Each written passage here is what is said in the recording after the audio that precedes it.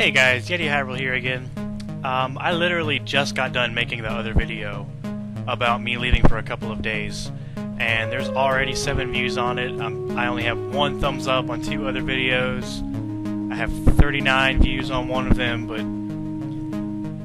I don't know. I see all these other YouTubers that have millions and millions of subscribers and millions of views. It's kind of hard to explain. I kind of felt like I would enjoy doing this, but it's like the deep down core of me, I wouldn't be happy until I was at a high number. Like if I reached 100 subscribers, it would be, you know, I'd be happy, but I'd be like, oh well, it's not 1 million, or it's not 3 million, or you know, something like that. And after doing this for 2 days, it's completely different.